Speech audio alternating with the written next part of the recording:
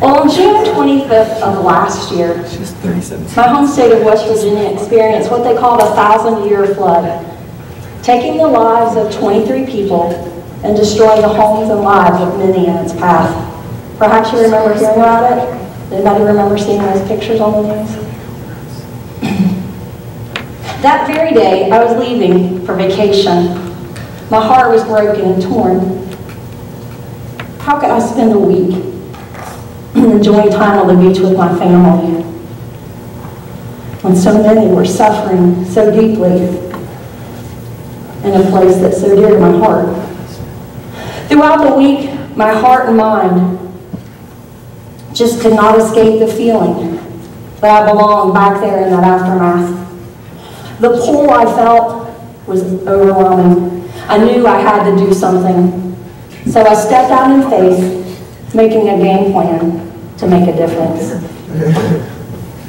The next week upon returning home, I hit social media with a plea to all my friends, asking them to donate relief supplies so that I could deliver them to the hardest hit areas of my home state.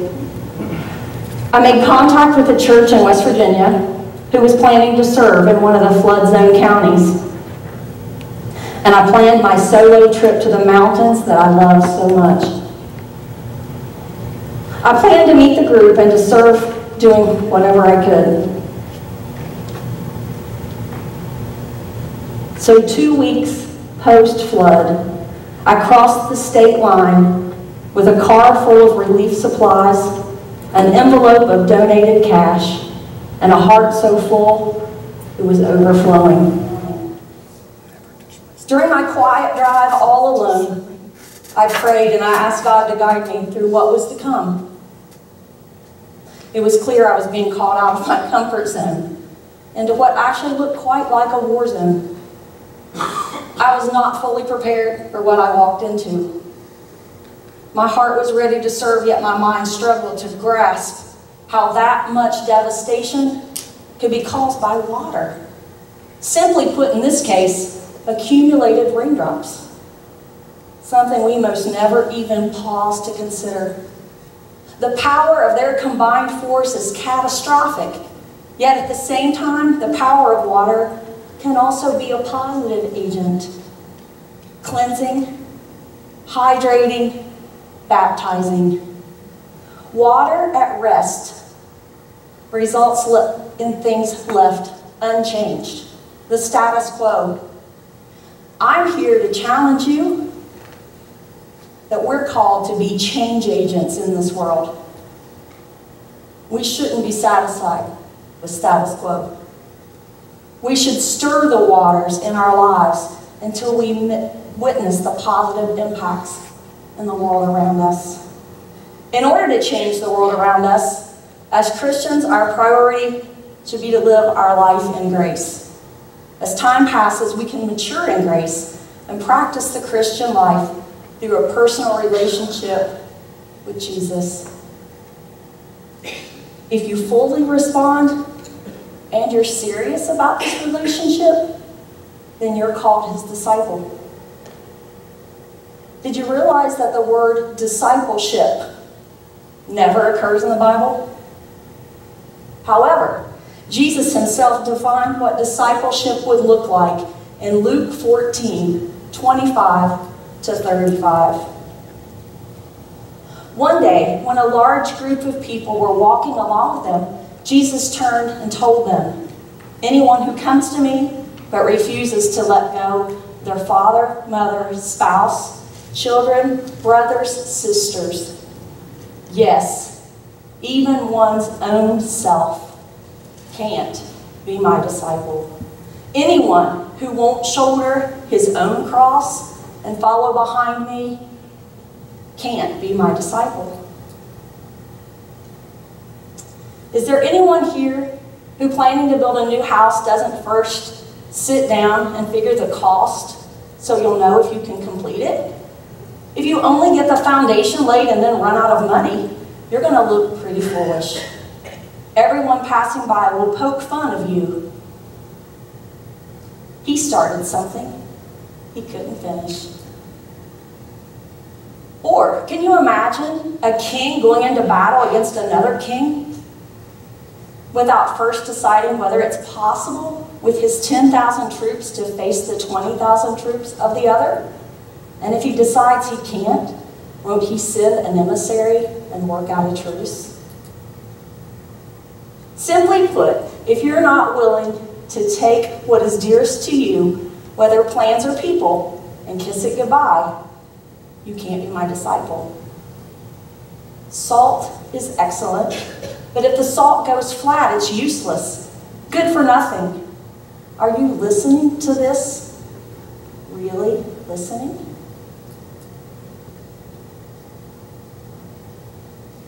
Jesus instructed that what discipleship looks like, and that it includes a priority relationship with Him. Discipleship involves having a purpose.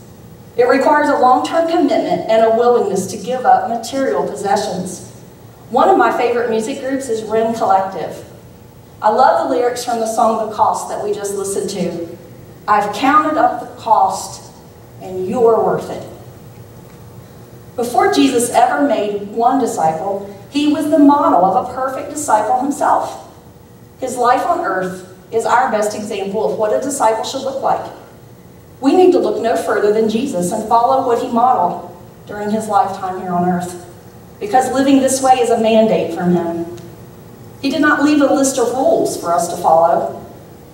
He left examples for us to practice. Jesus didn't tell us to make disciples and then leave it up to us to define what discipleship looks like.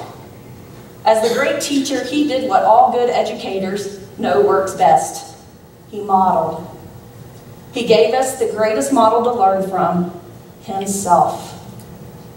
And in Luke 6:40, He says, a disciple is not above his teacher, but everyone, when he is fully trained, will be like his teacher.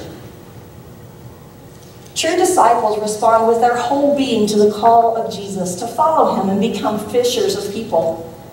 He beckoned the original 12 by simply stating, follow me. In great faith, they dropped what they were doing and they stepped out to change the history of our world. They were 12 ordinary men, unschooled, and possessing no special talents or skills. Let me repeat. He simply said, follow me. And they did.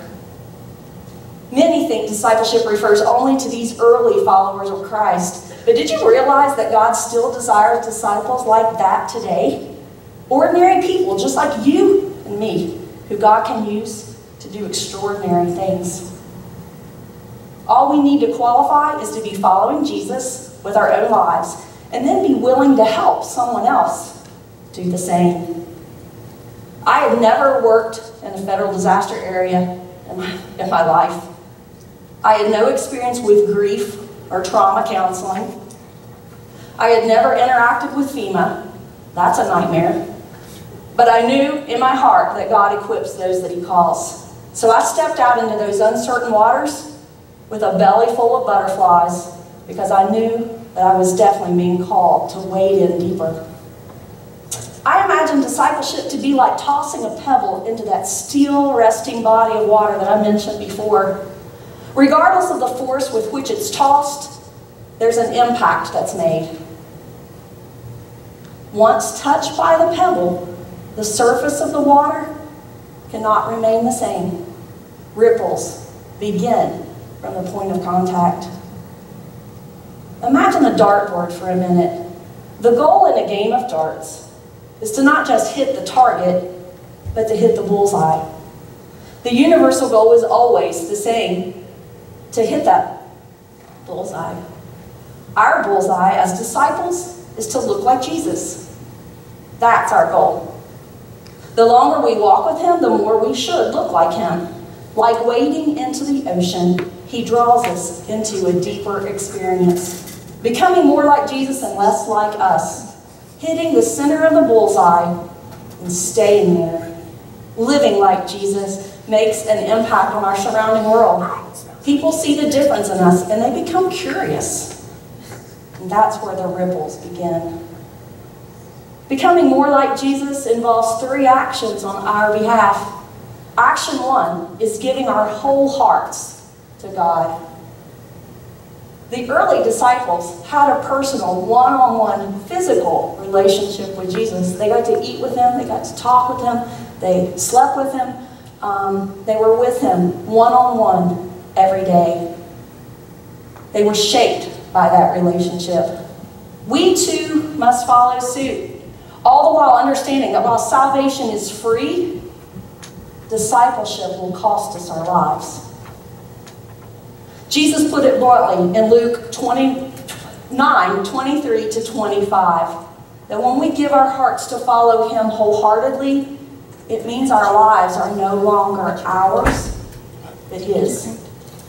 Discipleship requires a totally committed life in which sacrifice is expected. Action 2, we must give our minds to God through study.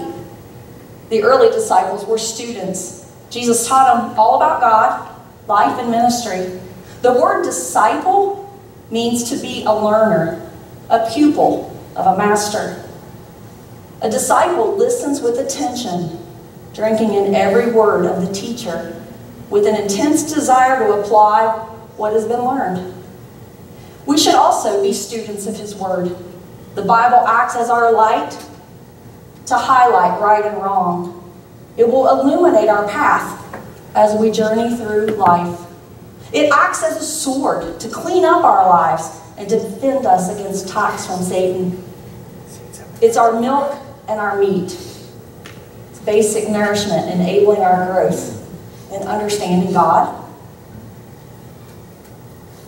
and enabling our growth in him.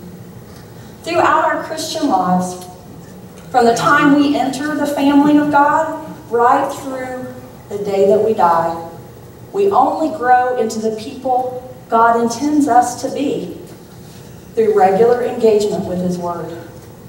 Failure to do so means that as we grow older, we're growing older, but we're not maturing properly, keeping us from growing as God intends. Spiritual maturity doesn't just show up in the gift box one day. It'd be nice if it did. It takes effort.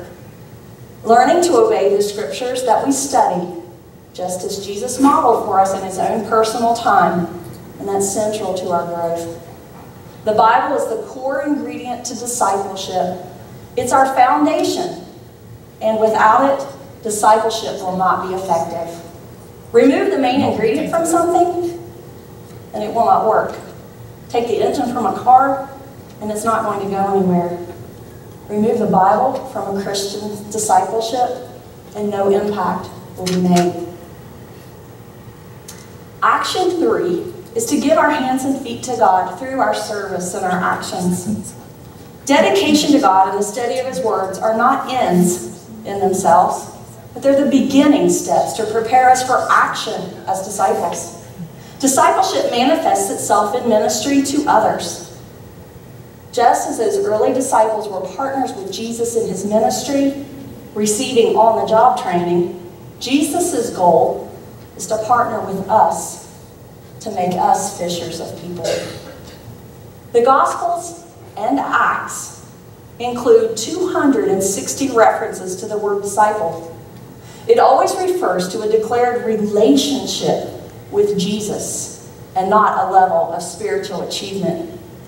Discipleship is the relationship between the teacher and the student, the process of becoming the whole person that God calls each of us to be. This is the way Jesus brought the world to know him.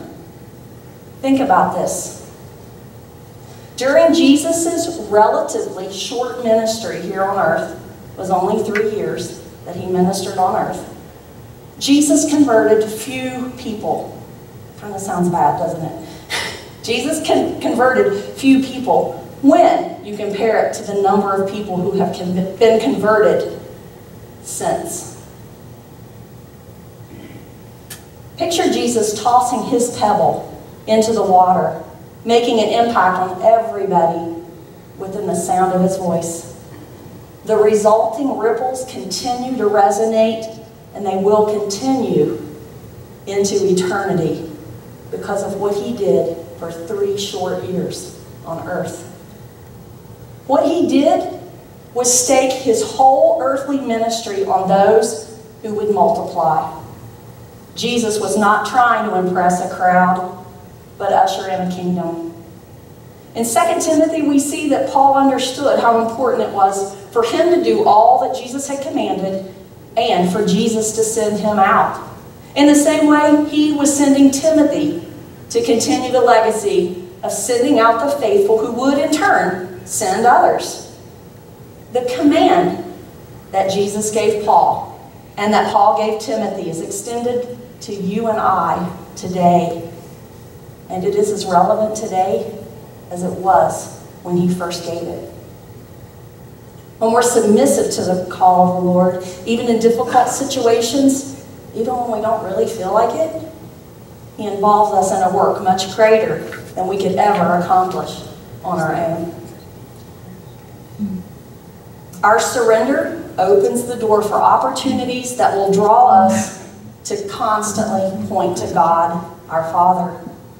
A special moment like this for me on my trip to West Virginia was meeting Gary on the streets of Richwood, West Virginia.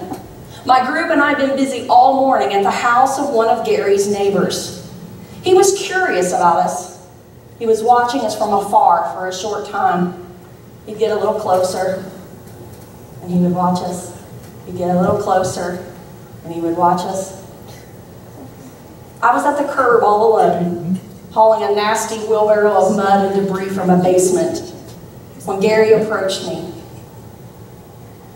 He offered the fact that the church 2 doors down from where we were working always had its doors open, and it had a working restroom, which at that point in the day was a very welcome piece of information. I thanked him and I asked him if that was his church. He acted ashamed to say that it wasn't. And our conversation continued that day until Gary began to cry. Through his sweet tears, he said, "What you're doing here is God's purpose. He had a plan for bringing you here. I hope I get to see him one day." This opened a door to a beautiful, tear-filled, spirit-filled conversation about salvation. I realize now that if I had never taken the risk of going to the flood zone, I would have missed that divine appointment that I pray has an eternal impact for Gary. I know it did for me, because it was at that moment, it was clear to me that we do not have to be a clergy person to be a minister. Ministry is helping people become the whole persons God calls them to be in Jesus Christ. And it's not a part-time activity to be taken lightly. It's our true vocation. Trying to live according to Christ's teaching is a way of life. It's not a solo effort. Though it does take personal action and engagement, it's a group sport. It's best done in a community. No Lone Ranger Christians. God's given each of us various gifts that we all have to offer. Paul constantly talked about the health of the body and how it was impacted by each one of us who uses our God-given gifts. That day, my gifting came in the form of a shovel, a wheelbarrow, and a listening ear. Who knows how far those ripples might reach? No matter the gifts we have, we're called to be a Christian leader. By becoming followers of Jesus, the disciples became leaders among their people. The same is true of present-day disciples. Disciples hear Christ call to step out of the crowd, lead the way. As Christian leaders, we reach out to lead others to a life in grace. Each person here in this room is a leader.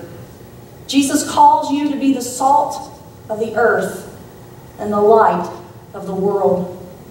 You are a leader when you use your unique gifts to serve God and others.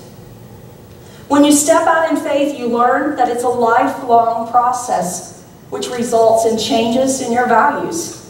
Once you accept Jesus, your priorities definitely change. Your attitudes are altered, and your behaviors that once were characteristic of you are no longer a part of your life. When you become a new creation in Christ, you can't remain the same and truly live for Him. These changes result in ministry in the world around you. Christian leadership is not based on the power of position, but on the authority of love and the commitment to the truth. The style of Christian leadership is servanthood. And believe me, the world notices servanthood when they see it.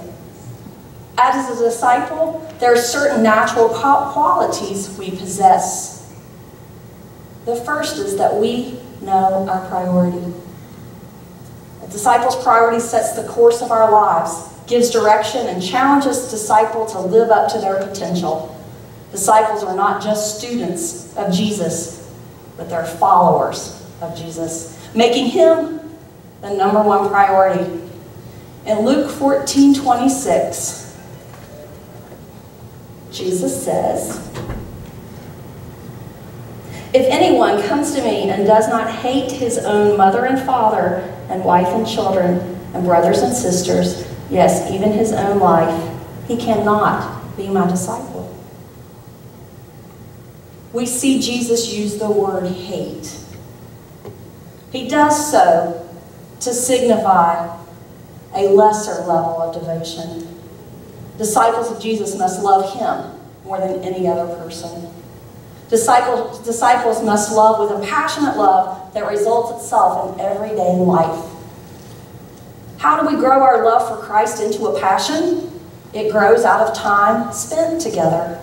While on earth, Jesus modeled for us that intimacy with the Father and what it looks like by taking time to be alone with Him. Even though His days were full, just like ours are, He made the Father the focal point of every day. Time with God results in changed thinking and changed behavior. Jesus called His disciples salt and light. Salt and light make a difference where they're applied. Quality 2 is a disciple has discipline.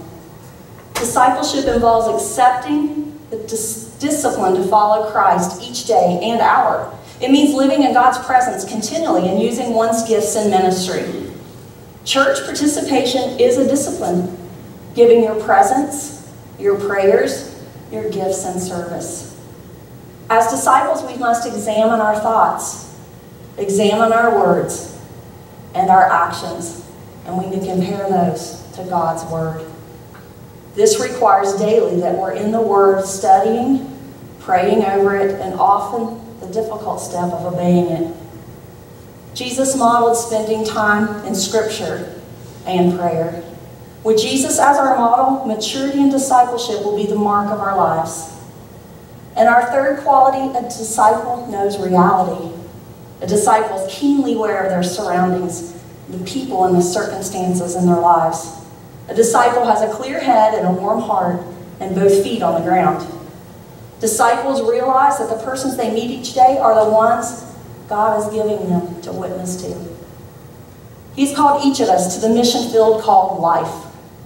We're all surrounded by people who need to be impacted by the gospel. In our workplace, in the doctor's office, in our schools, at dinner, and in our own homes.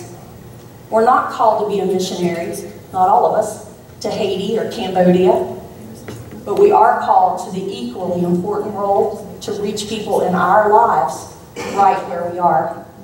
God has put us where we are for a reason. When we truly believe that our actions will impact the spiritual development of others, it will change the way we live. We're responsible before God to be involved in discipleship for ourselves and for others. And the fourth quality is a disciple shows empathy. Identifying with other persons both in their sorrow and their joy. Genuine appreciation of the gifts and experiences of others is characteristic of Christian leadership. As disciples, we should be active in service and evangelism. Again, you don't have to go to a third world country to serve and evangelize. Service can be as simple as buying a coffee for your coworker, caring for the needy who may be hurting physically or spiritually, or listening to a friend in confidence. Evangelism is spreading the gospel, whether it's by a public speech or in a quiet personal witness. Sometimes our actions speak louder than our words. Recently, a high school friend told me about an experience he had that particular day where he lives in Florida. This is Joe's story. I was standing at the gas pumps, and the guy next to me was on the phone, speaking in a tone of desperation. He kept saying, "But please, my children, please, I won't be able to provide for them." It was heartbreaking. He slid down his car, cried softly but openly. I stood in shock for a moment and watched as people walked past him, walked over, knelt beside him, and I asked him if he could use a drink of water. He said, "I could use prayers more than water." I said, "Let's pray." He was stunned, and he laid his head on my shoulder. We began to pray. 2 other men joined. It was one of the most genuine moments God's allowed me to witness. The man told us he was released from jail 6 weeks ago and had found work as a carpenter for a construction company. He said he has 4 kids ranging from 1 year to 6 years. His boss fired him because he was late for work today. He said his wife had been very sick for 2 weeks and he had to drop his son off for his first day at school today because she was admitted to the hospital at 2:15 this morning. This man looked beaten, broken, and just ready to quit. One of the men who stopped to pray with us took the man's hand, stood him up, and hugged him and said, "You are my brother, and you are home. Let's go to work." The man then offered him a job on the spot, told him he would pay him $5 more an hour than what he was making, and handed him a fistful of money. The man told him, "Your first assignment is to go and take care of your family and show up at the office next Monday. I'm paying you for this week."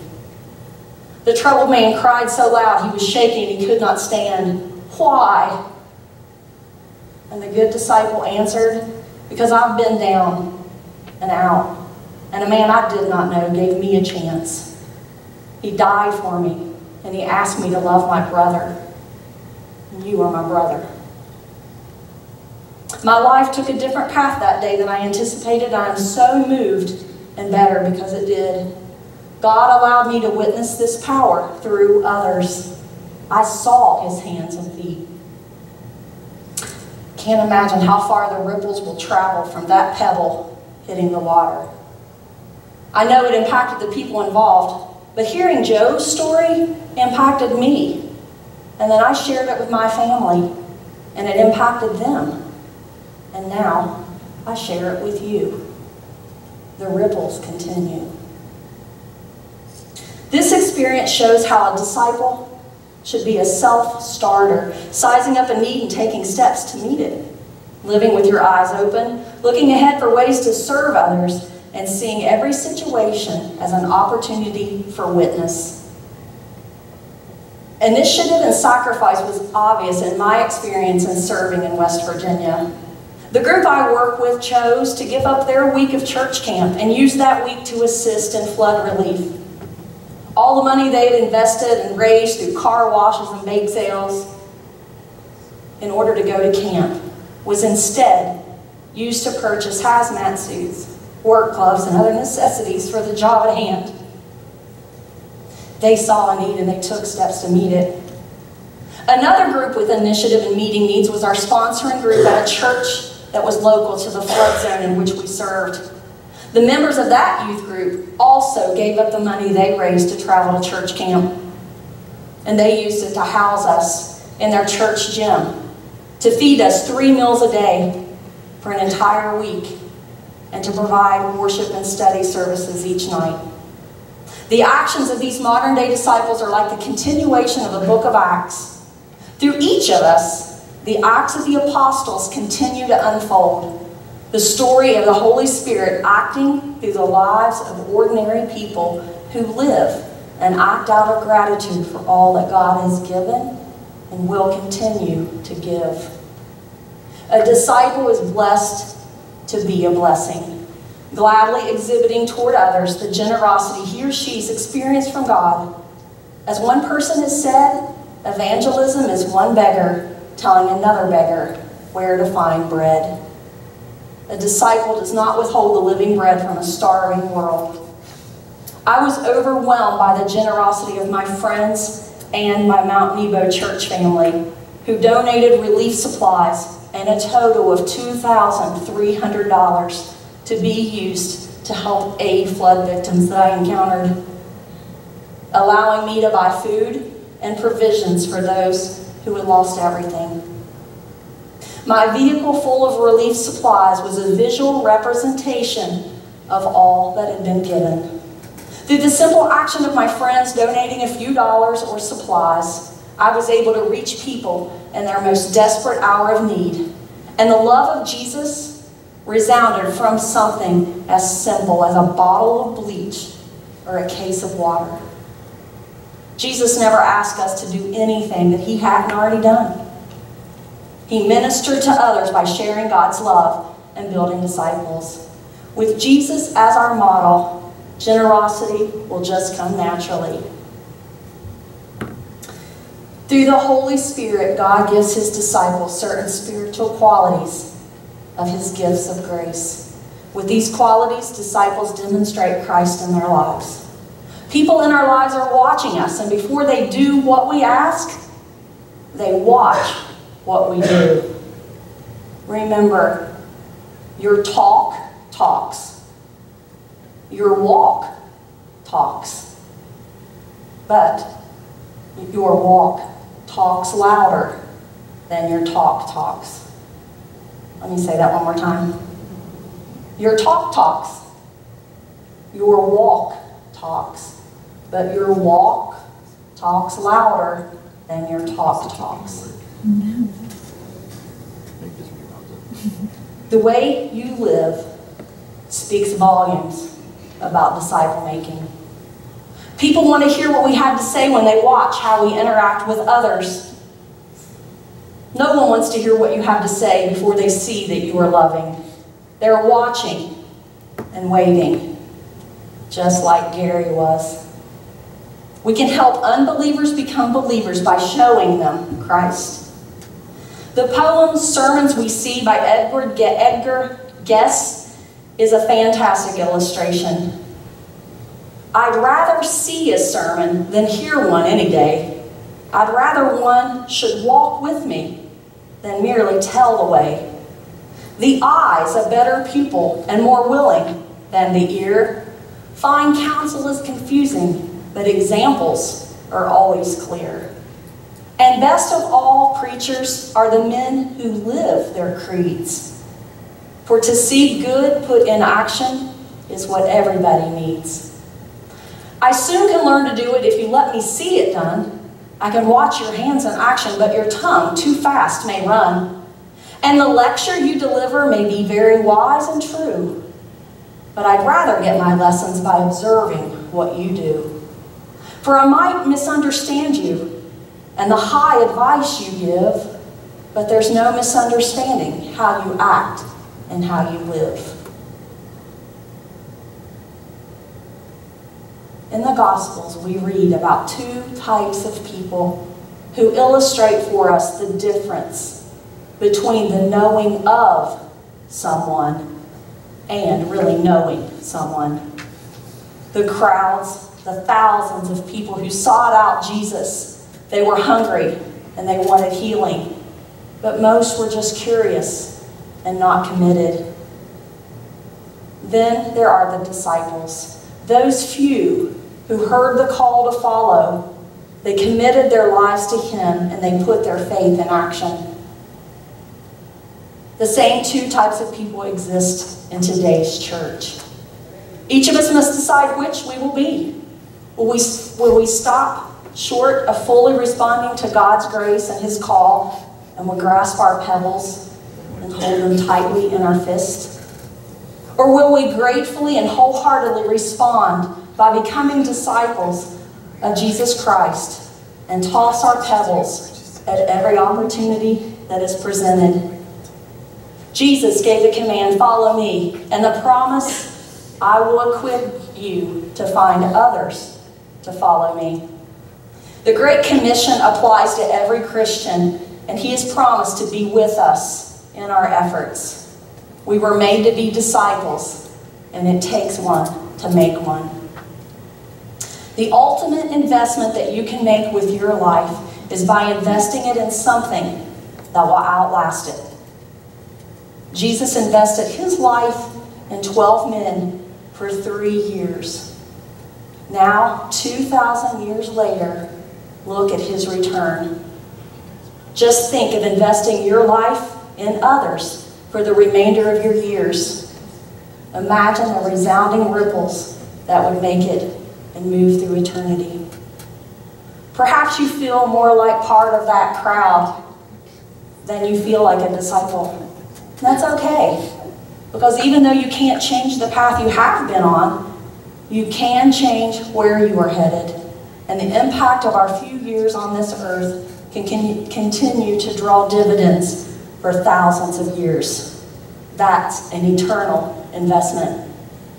They probably won't know who you were, but that doesn't matter, because they'll know who Jesus is. I've heard it said that the two most important days of our lives are the day we were born and the day we understand why we were born. I want to make my life count for the things that count. I want what I do on a daily basis to make a difference in eternity. I want to toss as many pebbles as possible. It's amazing to realize that we are Jesus' plan to reach the world. He has no other plan. It's us. Let's do what He said when He commanded, "Go and make disciples." Let's make ripples that impact eternity. Before we leave today, I want to give you a moment to kind of process all that God has taught us. If you can, I'm going to ask you to stand. If you can't, that's okay. And I want you to meditate on the following questions. Where do you find yourself today? Do you know Jesus as your personal Savior? If you've not accepted Him yet, that's the first step. And now is the perfect time to give your heart to Him. It's so simple, almost so simple that it seems hard to believe. All you need to do is respond to His call. That tugging you might feel in your heart, that's Him inviting you to be His friend. That's Him asking you to let Him carry your burdens and forgive you of your sin. Don't be afraid or embarrassed to come forward, and we'll pray with you. I promise it will be the best decision of your life. You can walk out those doors today a new creation with a new DNA. It'll help you see hope where you now see despair, joy where you now feel sorrow, and peace that will replace fear and anxiety and stress. Jesus is offering you a new life in Him today. Don't let this opportunity pass you by. This message may have been just for you for this day, because now is your time. We're here to help you and pray with you. We'll introduce you to our best friend, Jesus. Maybe you already know Jesus as your Savior. Are you holding tight to your pebbles? Are you hiding them in your pocket, hoping that no one notices? Are you fearful of tossing that pebble because you're afraid of what might be required or how others would react? If this is you, you can change your course of action today by committing to make an impact with your gifts, your talents, and your resources. By deciding to live out loud, tossing your pebbles, and making eternal ripples by reaching those in the mission field of your life. If this is you, come and let's pray together for the next steps that God is calling you into. Let's join together in believing that He will not leave us alone to do what He calls us to do. He will be with us in it all.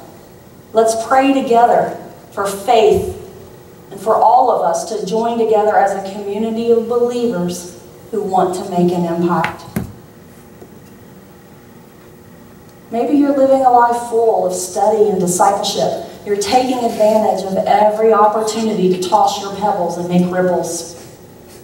If you are, sometimes that can be emotionally and physically draining. Do you need some refreshing, some renewal to be re-energized so you can continue along the path God has you walking? Sometimes that walk can be a lonely one. Do you just need to feel the support of your fellow disciples? If so, come and let's pray for new strength, an energized spirit, and eyes to see where He's calling us.